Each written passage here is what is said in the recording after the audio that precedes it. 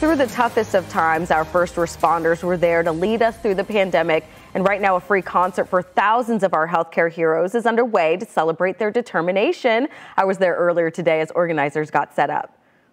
Check two, microphone check. We caught up with singer-songwriter Shaggy as he prepares for the Healthcare Heroes Celebration concert here at the Hard Rock at Universal Studios in Orlando. This one is really special because obviously it's for the frontline workers.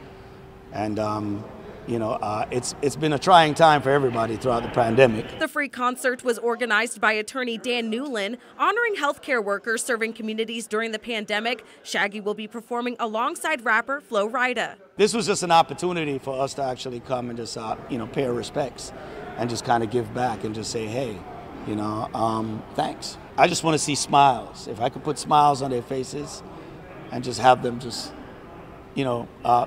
let some steam off, it'll be great. When Newlin made the announcement about the concert earlier this year, the response was overwhelming. According to event organizers, about 35,000 people registered for the concert, but the Hard Rock venue could only allow 3,000 guests. For those who didn't get a ticket to this concert, Shaggy says there may be another opportunity in the future. Dan and I have spoken about probably trying to do another one down the line.